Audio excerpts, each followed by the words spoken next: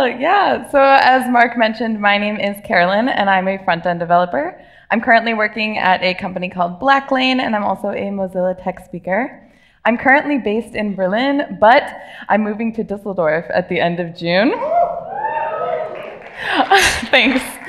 And it's really perfect to be here right now because I literally know nothing about this city besides what Christian Schaefer has told me on Twitter. So, so if any of you are living here and I don't know, want to give me the inside scoop or maybe be my friend, you can just find me later. That would be great. Okay, anyway, back to the actual talks. So it's important to note that before I was a developer, I was actually a technical writer. So this topic about documentation is very near and dear to my heart.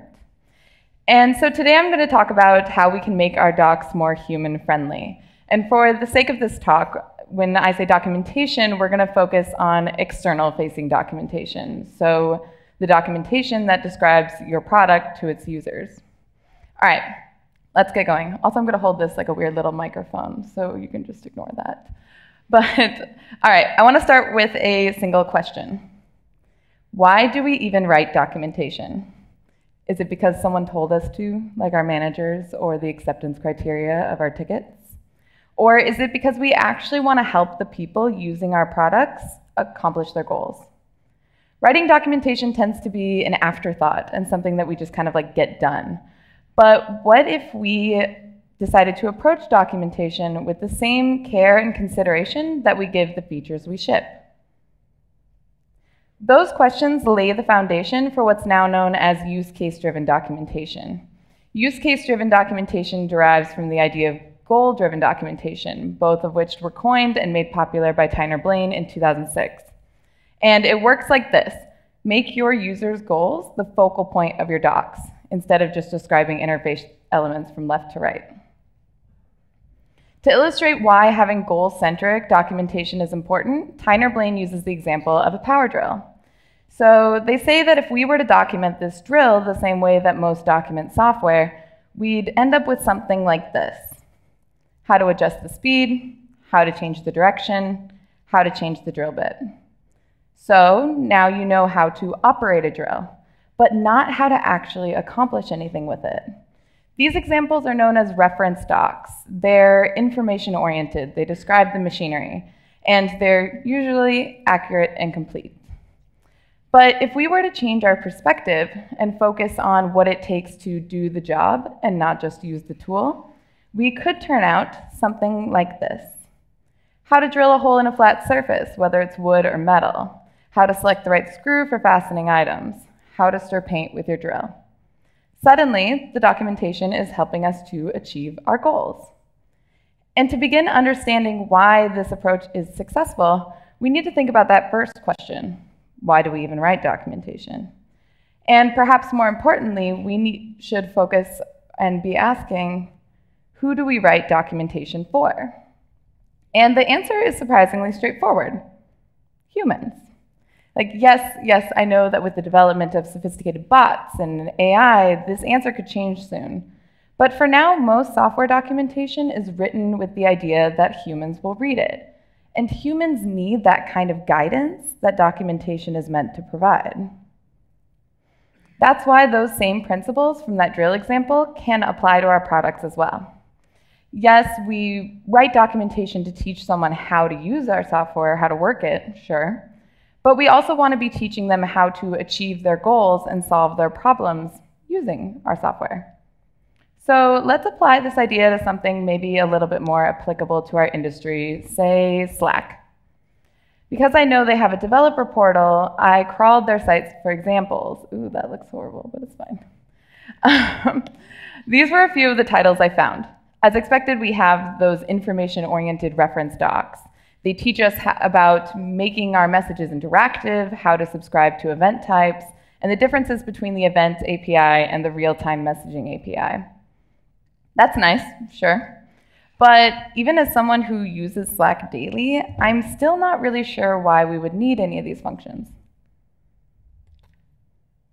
So this is a screenshot from the same docs, just a different page, but notice how they're now not only giving us use cases, create simple workflows, build bots, but they're also outlining what we can accomplish. We can create that simple workflow by having our app respond to user activities, or we can build bots to automate tasks.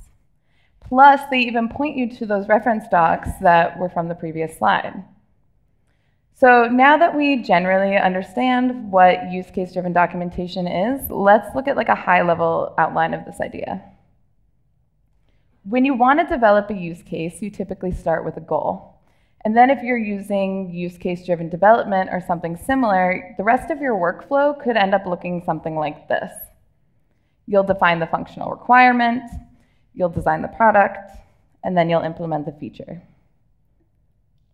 What most documentation is doing, however, is starting at this phase, the implementation. It's once you've already finished that feature, and that's okay. It works, like the docs get done. But what a use case-driven approach is proposing is that we start here at, you might have guessed it, the use case. And the beauty of this is that you can design your documentation simultaneously with the features that you're developing. When we use a structured approach like this, we have an established framework for defining the problems that our software will solve. We articulate how to solve those problems with use cases. And then those use cases define exactly what we need to document. So this is cool. It's a nice idea. But it doesn't usually happen like this, even with the best intentions. One of the problems with this use case-driven approach is that first, it requires a fundamental change to how your team tackles documentation. Also, those reference docs, the ones that just explain what the software can do, those are actually why documentation has a pretty bad rep in our industry, because they're usually really dry, and they tend to leave us wanting more. I know this feeling well because it's like when I was first learning JavaScript. And before actually taking a proper course, I found it really hard to learn JavaScript. It was literally like, what the hell is going on? Like, why is this so confusing? Nothing's working. And like, seriously, do people actually enjoy this? Like, I still wonder about that, even as a front-end developer. But I just kept running into documentation that made me feel completely deflated afterwards. You know, there were a lot of unexplained jargon, assumed knowledge, and most of the time my questions were left unanswered. So this experience, plus feeling like slightly underappreciated as a technical writer, left me with the impression that nobody actually wants to read documentation. Like, I certainly didn't. And plus it's true that people typically visit docs when they're frustrated with software or they're disappointed that they haven't been able to solve the problem on their own. Recognizing and validating these feelings are important because these emotions frame our reader's perspective and therefore should be shaping the mood of our docs. But now that I'm deep into the developer world, I also realize that this statement isn't entirely true. What I have realized is that people don't mind reading docs and may even be thankful for your docs, as long as they're actually helpful, or at least more helpful than they are confusing. But a lot of documentation isn't, and this is why it's still a huge pain point for many developers. If you just search the term like reading docs on Twitter, you'll notice that most of the tweets are not super positive. Here are some that I have found. So, hi, I was reading your documentation and you described this data in 2 different ways, which is correct. Thank you. The way it works is third completely different description. And Ethan actually told me that this was from a large organization. You might know them. They do a lot of work with like space. So just because your organization is large and you have resources doesn't mean that it magically gets better. Next one. Process of learning how to write a plugin. Read docs, get console log output, read more, try literally anything else. Get errors, read more docs, read existing plugin source. Notice it's written completely differently to what the docs say. Cry a little. I go through a similar process, except the crying usually comes like much, much earlier. And this one's my personal favorite. Bad documentation is bad. And even after someone else asked, if there were no docs, would it be better? Lee still said, deep thoughts. Honestly, yes, because it would waste less of my time. So yes, people love to hate documentation. But that's because most of the documentation that they're finding isn't fulfilling their needs.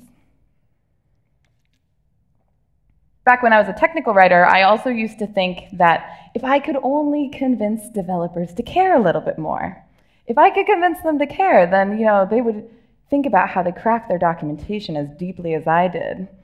Like I was some sort of weird documentation evangelist that no one asked for. But again, now that I'm a developer, I know that this also just isn't always possible. Because even if a developer really cares, they're almost never going to have the time to think about things like comprehensive learning journeys or content architecture or debate over every little single word if their job title doesn't have writer in it. But there are small, tangible actions that we can take to improve our documentation. And that's what I really want to focus on during this talk.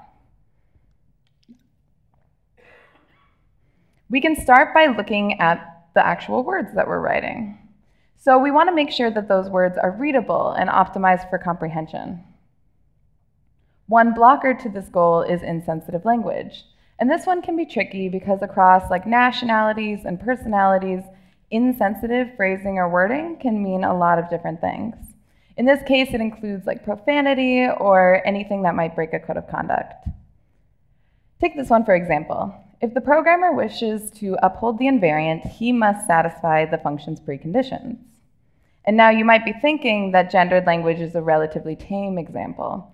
But even so, it can have really negative effects on the members of your community and their own sense of belonging. In software development, we also use these problematic, outdated, and mostly racist terms that we're still using even though it's 2019. Terms like master-slave and blacklist-whitelist. A good rule to follow is that when you're documenting code, don't make assumptions about race, gender, religion, political orientation, or anything else that isn't directly relevant to the project. For the previous examples, we can use these alternatives. Primary replica, deny list, allow list. I've also heard that block list and safe list work pretty well. And not only are these explicitly less racist, but they actually better describe their purpose via their semantics. But there's so much more than these 4 words, and I can understand that it's a lot to think about. So I have a linter for you. AlexJS catches insensitive, polarizing writing in your Markdown files. You can use it on the command line or as an integration with Atom, VS Code, or even Slack. It's also open source, so if you notice that it's not catching something that you think it should, you can just submit a pull request. Here are some of those examples from earlier, but now AlexJS is helping us catch those words that are better left out of our docs, as well as suggesting helpful alternatives. So you should probably still have a human read over it, preferably someone not from your same demographic, but this is a pretty good start. Next, saying simply or easy in your documentation. So Jim Fisher actually opened this year's Write the Docs Prague conference with a talk on this topic. At one point, he searched for the word simply on GitHub and found 92 million references to the word simply in documentation, which is wild, if you think about it, because if you've been stuck on a problem for a really long time, do you really want to go and read some docs that are oh yeah, this is really simple? No. What we can do is ban isolating words like easy, simple, obviously, etc. from our documentation. This is already common practice for people who are working as technical writers, and we can learn from these practices to be more mindful of the words that we're choosing. If you're struggling to find alternatives, Jim Fisher, who I just mentioned, has some suggestions for you. You can be more specific. So maybe your product is easy because it's quick to set up or doesn't require much configuration. If that's the case, just say so. Or you can be comparative. Something is smaller than something else or requires fewer steps to create. You can also be absolute. It takes 5 lines of code to integrate this with your project. When you suggest being absolute, lots of time people immediately jump to time as an indicator for how easy something is. You've seen it, launch a website in 10 minutes, build your own server from scratch in 30 seconds, like, etc. And if this is the case, it's recommended to show and not tell. So if you really think it takes 5 minutes to set up your tool, I would challenge you to make a video and see if that number still holds. Jim does that in his talk, and let's just say it proves the point. If you want to enforce this rule, you can also use a different linter. So WriteGood is another linter for English prose. It's available as a command line tool, and someone recently wrote a VS Code plugin for it. Once it's installed, you can run this command to do a general check of all your markdown files. It automatically flags for words like simply or easily, and you can write a custom check for other problematic terms that your team might use frequently. So for instance, I know a team that just wrote one for the word just, and maybe I need that too, because I use it all the time. Okay, the next one might be the most common. So often what I see in documentation is that it'll be filled with these like long, verbose, like chunks of text that are filled with bloated language. And by this, I mean overly complicated prose that are difficult to understand for anyone, but particularly those who might have a learning disability or who aren't reading in their own native language. We want to choose our language intentionally for our documentation, and using plain language is crucial for more inclusive documentation. One tool that we can use to make sure that our language isn't too complicated is Hemingway Editor. So here you can paste your text in and it'll highlight problematic words and phrases for you. It mainly flags like long, complex sentences, unnecessary words, or words with a simpler alternative. The main downside is that it uses color to distinguish, and the mouse over event to distinguish these fields. You'll also almost never satisfy it completely, and that's really okay. What's important to note is that on the right-hand side, there's this like readability score. And we want to keep that down to a maximum of a grade 8. And don't worry about readability ever being too low, because as the great Ashley Bischoff once said, no one has ever complained that something was too easy to read.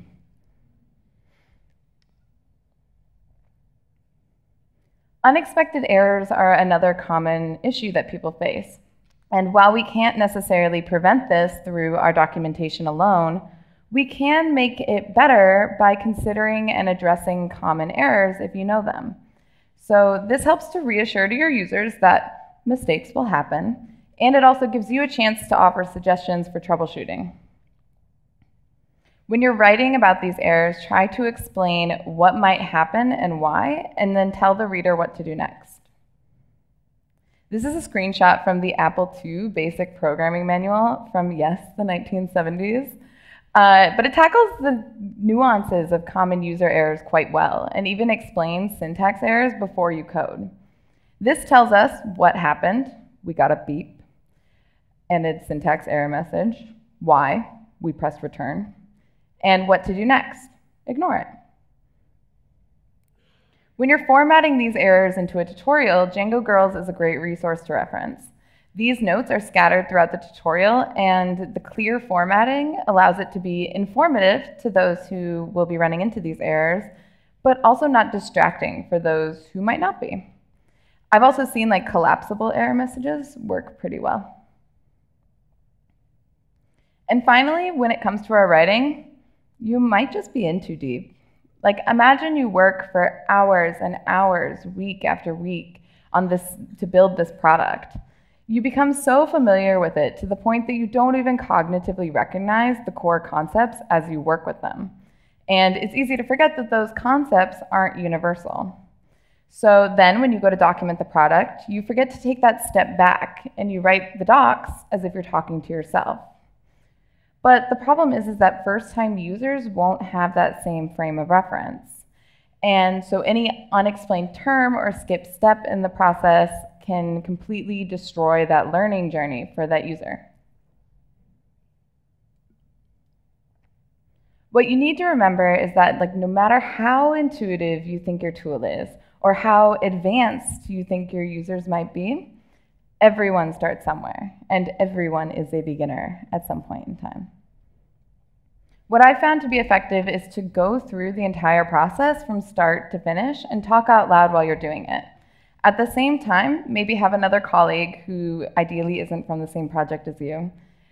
Take notes about what you're doing and point out where things might be confusing or unclear.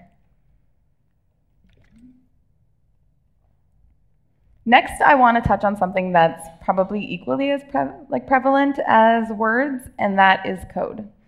So code snippets are understandably very common in documentation. So we should give them just as much care and consideration as the words we write. I'll start by pointing out that code snippets should never be screenshots. This is for accessibility reasons, sure. Without alt text, the code is unreadable if you're using assistive technologies. But logically speaking, it's much more in your favor to write out the code. This way, people can copy and paste to try things out, or even interact with your code if you have some sort of playground embedded in it. As an alternative to screenshots, we can follow semantic HTML principles and use a code tag for inline code. For instance, if you're mentioning like a specific function name within a sentence.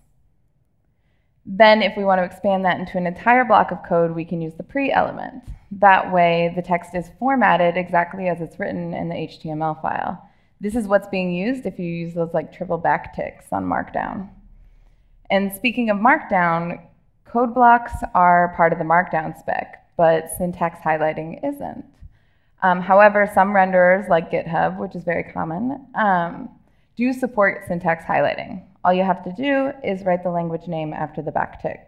And if you go to this cheat sheet, you can see a list of the languages it supports. Another note that I learned the hard way is to watch for trailing spaces, because some screen readers will literally read like space, space, space, space, space, if you have those extra spaces after your code. And this is annoying, yeah, but it's also important because especially because some programming languages, like the spaces are indicating the necessary formatting for that code. Another issue that pops up a lot in code snippets are these like nondescript variable names. This is because like foo, bar, baz, insert three-letter word here, like they have no context or any sort of indicator for what they could be representing, which means that our readers are more likely to lose their understanding. Instead, we can use meaningful placeholders and use those as a tool for teaching. In a discussion about this, Ellie, a developer based in London, once said, "We can have variable names that are both meaningful and generic, that expose their purpose via their semantics." She uses the example of an array, and I want to dig into that a bit further. So here's an array named Baz with two items, foo and bar. So say I'm just learning like what arrays are and how to work with them. These variable names are way too abstract. So instead, we can name our array something like list of fruits and call the items apple and banana. And we don't even need to take it this far necessarily. You could also even name the array something like array name and list item 1 and item 2. It's not the most creative necessarily, but it's still promoting comprehension much better than those indescript variable names. So now that we've covered like the literal words and code in our docs, I also want to take a step back and talk about maintaining our documentation, whether it's individual articles or the overall doc app. Structure and hierarchy are essential for this. When you work as a technical writer, typically like the first thing you learn is that well-structured content is the best foundation for great documentation. Sounds nice, right? But again, it's usually more of like an ideal than an actual reality. But it's important to consider because the structure of our docs like shapes the learning journey and the overall experience for our readers. We want to have a clear, easy to follow structure. So when you're writing an in doubt, you can aim for something like this. You can talk about one specific feature, go on to explain the use cases, and finally then offer solutions for tooling, integrations, etc. this covers all of your bases. You have information-oriented docs that explain the feature. You have goal-oriented, like showing use cases that could either maybe inspire your users or address their needs directly. And then you can suggest other tools that can lead the reader to what you think they should be seeing next. Beyond writing, we can also think about the accessibility and structure of the page itself. A good question to ask yourself is, would someone be able to quickly scan this document and understand the material? Using subheadings to differentiate sections or breaking text into short logical chunks, it helps both sighted users and anyone using assistive technologies to consume this page. But if we're considering how accessible this is, then we also need to ask another question. Is the markup clean and structured? So Laura Kalbag, who's the author of Accessibility for Everyone, describes well-structured well-structured HTML as the secret weapon of accessibility. And that's because when we write well-structured HTML without altering the default behaviors, our page becomes naturally accessible. And because documentation is largely text-based, with very few interactive elements, if any, it's the perfect use case for semantic HTML. Even if you're using GitHub or some sort of content management tool to publish your docs, it's important to understand what the semantic output of that markdown, rich text editor, whatever you're using is. Then we can make decisions about how we structure the content based on that.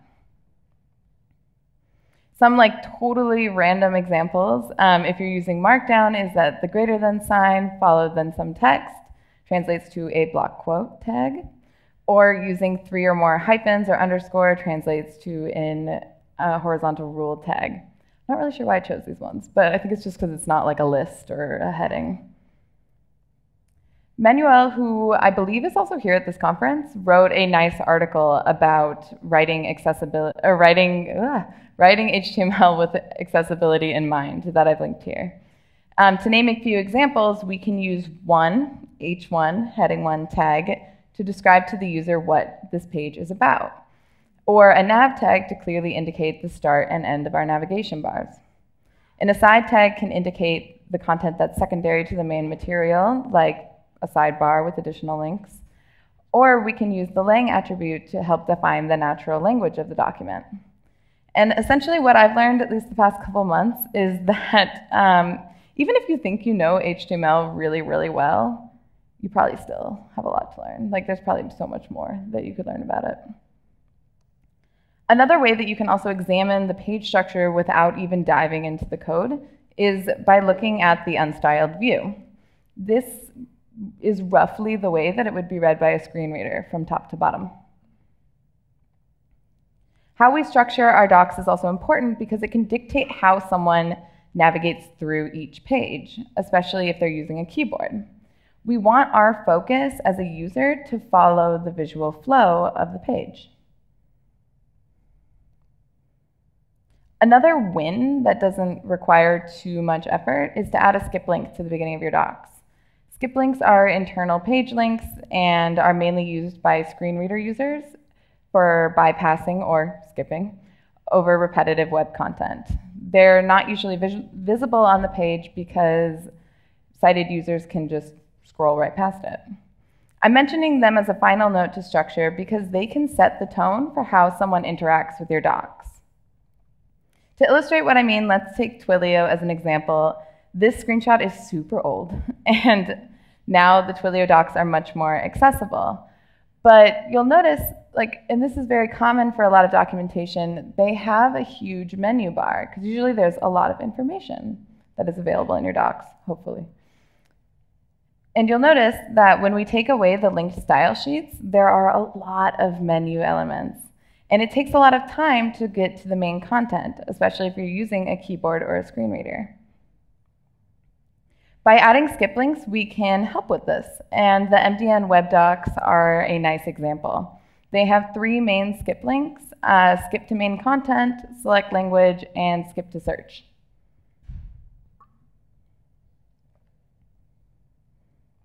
For the last bit of this talk, I want to call attention directly to accessibility, and I think Charlie set me up well for this.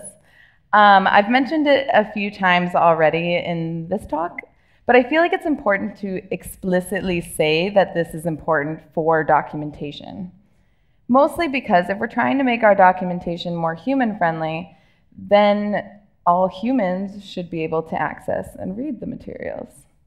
And the thing is that while some people have realized the benefits of accessibility for their products, it usually ends there. Like, documentation is left completely out of the conversation. And that's a big problem.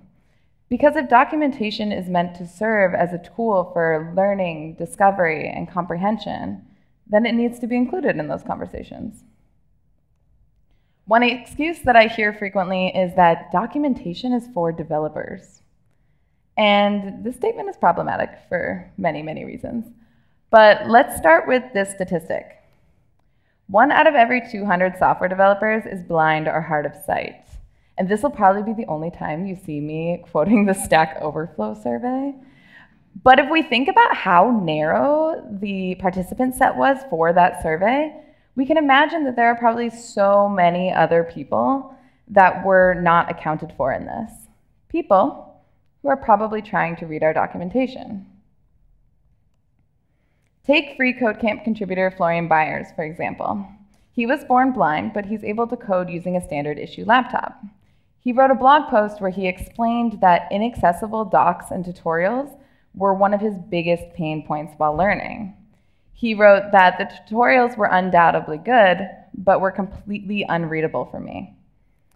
Then goes on to explain some of the details that those who wrote the documentation might have missed. And to put it bluntly, this is our responsibility as people who are writing the documentation or designing the pages for the doc app, even if we're not the ones writing the code.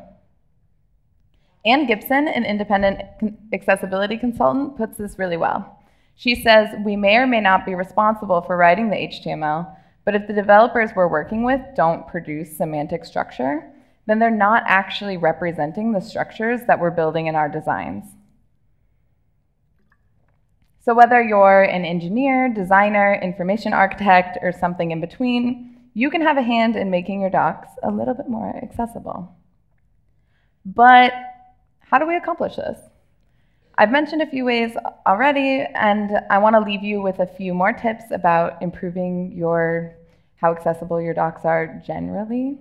But of course, if you want to dive deeper, you can feel free to find me later, or you can join the Alley Club on Wednesday. Okay, promotions aside. But we can test our documentation for accessibility the same way that we might for our products. There are many free extensions and validators that help automate accessibility testing and scan for errors on our site. I'll just touch on 2 of them. First is Axe, which is an open source rules library for accessibility testing. It was designed to enable developers to automate their accessibility testing. It lives in the dev tools, but don't let that intimidate you if you don't want to go there. It's basically just pressing a button. And when you analyze the site, it comes up with issues, the number of occurrences, the element location, and some suggested fixes. Or if you want something more visual, Wave is a web accessibility evaluation tool developed by webaim.org. It provides visual feedback for how accessible your site is by injecting icons and indicators directly onto the page. So yes, this video is super old, just ignore that. It has the old Slack logo. But once we activate Wave, it highlights these elements. In this case, our navigation and our header. We can see that our images all have alt tags. And then it can point out any potential issues. In our case, one of the links may not make sense out of context. We can also create and implement an accessibility policy specifically for our documentation. So this can be anything from a formal document that you publish in your doc app to an internal set of standards that your team follows. Either way, this should be a statement that outlines your organization's or your team's intentions towards your documentation's accessibility.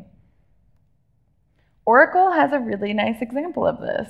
So they have a dedicated documentation accessibility statement where they give warnings about things that screen readers might get wrong. For instance, they mention that the conventions for writing code require that a closing brace appear on an otherwise empty line. However, some screen readers may not always read a line that consists solely of a bracket or brace. Again, these don't always have to be made public, but posting them publicly shows your commitment to accessibility by letting visitors know what they can expect and also being able to contact you if something's off.